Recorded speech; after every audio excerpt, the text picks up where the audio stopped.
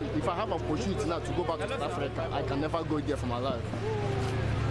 Because I don't like there anymore. Understand? I don't like there again. They're threatening me, they want to kill me. They burn on my shop, everything, cars, everything. Look at how I am now. Understand? So I'm comfortable with this country now. My home, my country, Nigeria. I'm proud of it. But I don't think I will be able to go back to South Africa because if you're walking the streets, you're not safe.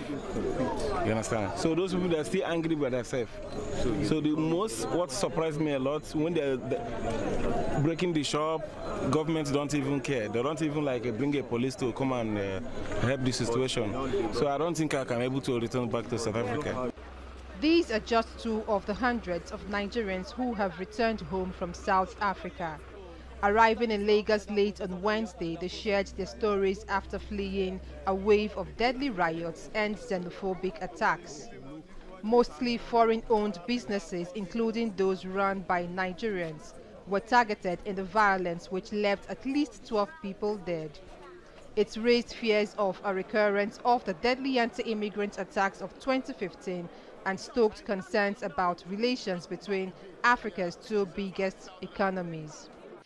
South Africa's MTN Group and supermarket chain ShopRite were initially forced to close all stores and service centers in Nigeria after retaliatory attacks.